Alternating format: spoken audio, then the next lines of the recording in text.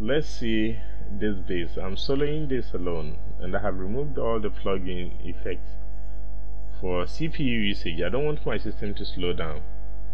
Usually when it slows down, like some of my previous videos, you can sense that it's not nice at all. Alright, let's see.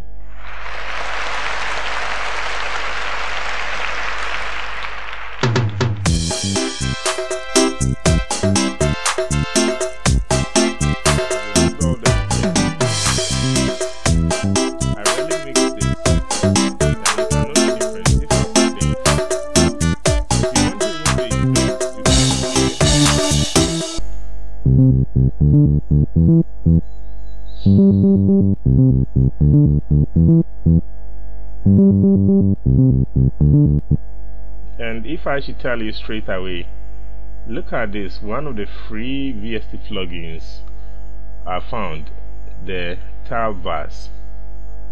This is the Tal Bassline, and it is just a setting which is giving me that effect. You just listen to this. Listen to this.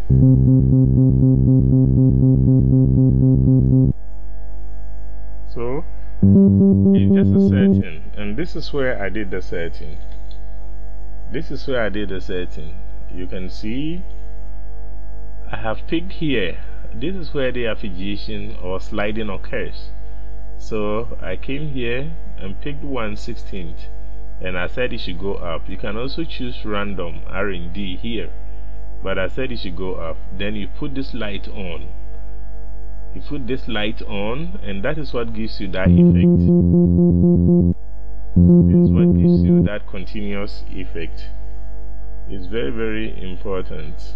So the Tal Bassline is a VST plugin, and it's one of the best. It's also one of the best. So let's listen to it, the bass alone.